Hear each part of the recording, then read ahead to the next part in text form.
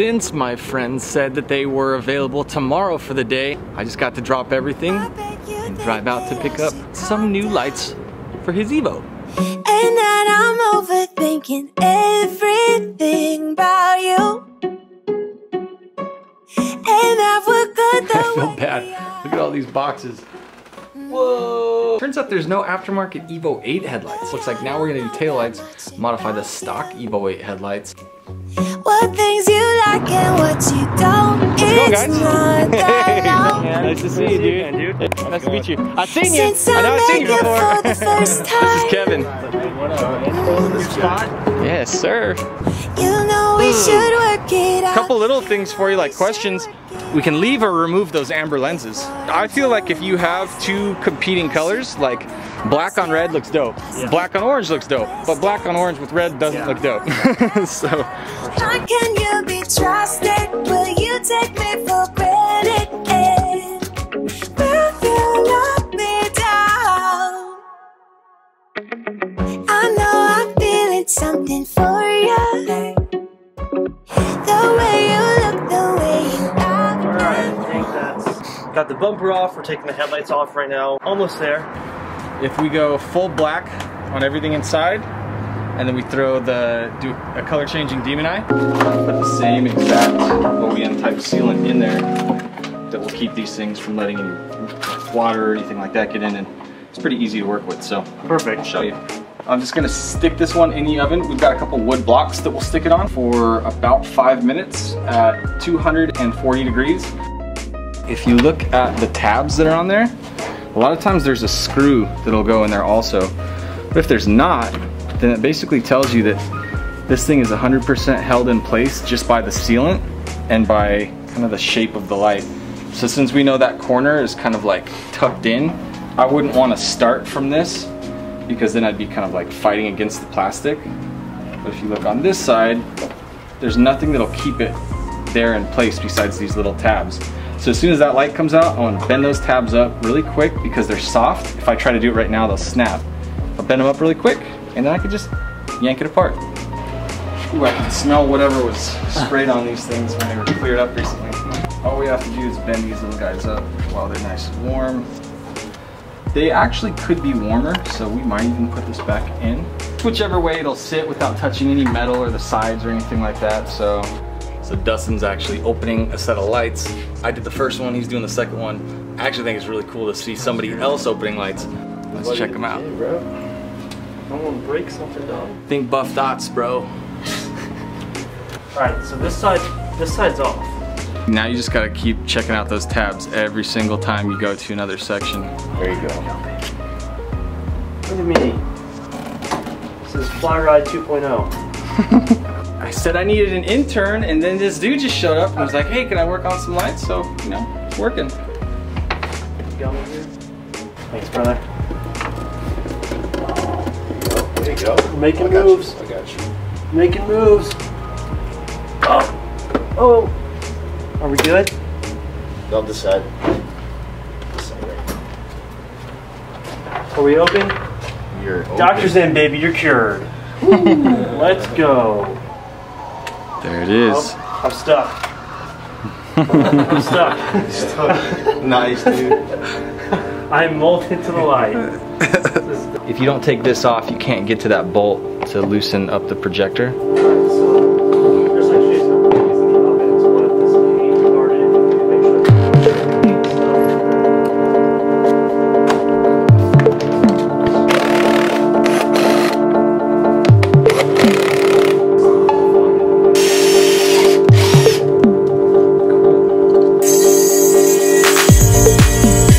Stuff is super easy, but it's just like it's a ton of little baby steps, you know.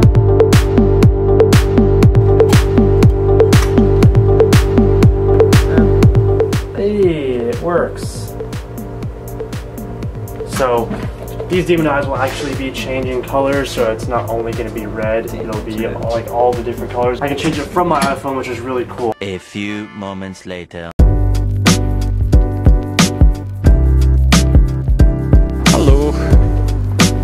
You know, it sucks if they didn't have it. All right, we want Low gloss black. Engine enamel is the stuff. It's actually been a long time since I came to O'Reilly to buy paint, but I used to buy them here all the time. So for years when I was building lights in the garage, we'd step through the process with scuffing the part, then doing the adhesion promoter, and then it's a low gloss black paint. So it looks satin, catches the light cool waves, dries really quick, it's easy to work with, it's easy to shoot. So it's not what I do now, it's not what Jack uses or the body shops that we use. Obviously they paint with professional automotive grade paint. But man, if you're just doing this stuff on your own set of lights, that's the way to go. It's easy win. So that's what we're gonna do. This is the old school FlyRyde. FlyRyde 1.0. Instead of having any kind of a special Scotch-Brite pad, or this is like household stuff. This is what everybody has access to. You can do this in your backyard. Big dirty piece of wood to paint on, a couple of cans of paint, scuff it ever so slightly, and then the adhesion promoter is gonna go on top of that, and some black paint. Dude's got the lawnmower going in the background. This is perfect. Yeah, I'm just gonna go after it. So all that this is gonna do is it's gonna stick to that part better, especially because we lightly scuffed it. It's gonna get into those little tiny scratch marks and kind of grab it. And then the paint is gonna grab onto this. If you don't do that, and if you paint too quickly and put too many layers on top of each other, the paint can crinkle and kind of like, it's just bad. You don't want crinkling paint. I like to do at least 2 really light coats before a final coat. Yeah. And you want to get into all the areas on your first coats that are kind of in there. This is the stuff that when we see a lot of like first time builds, they just miss everything, right? Eventually.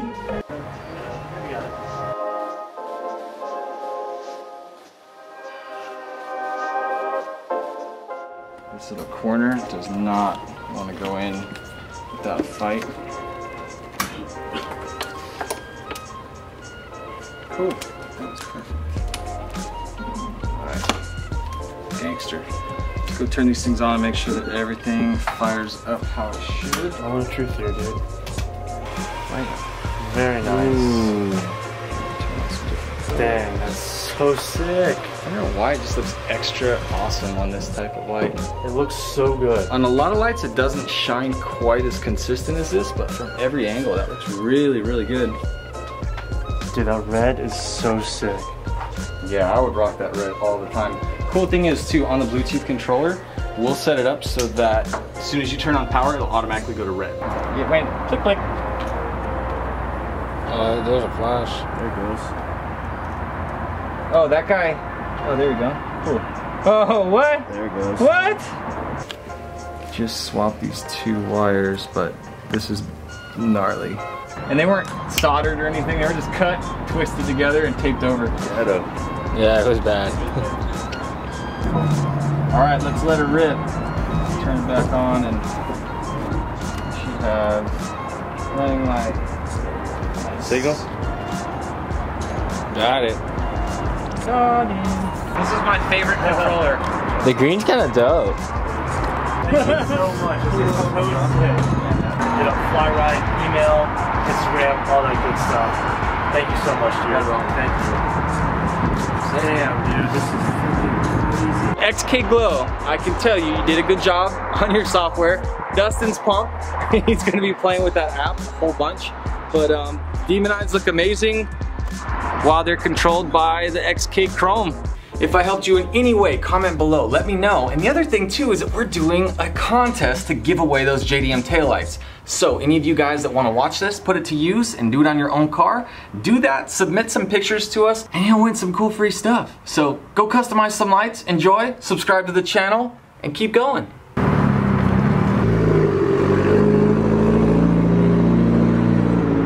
Damn, whose dope red Civic is that though? Hey. Yay! Yeah. I think the funniest thing is that Dustin told me a setting on my camera that is gonna make every single FlyRyde video look better because I have it on automatic mode. I was trying to be fancy.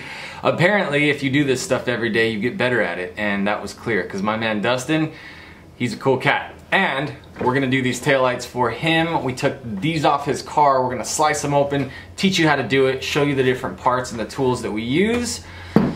we're gonna do a lot more stuff. So shout out to Sean and Dustin for coming out. I appreciate you guys big time and look forward to doing more soon. So that was honestly such a fun day. I want my life to be like that. I want to be able to do fun projects, make content every single day, hang out with fun people, and I don't know, just be on the road, do things here at the shop.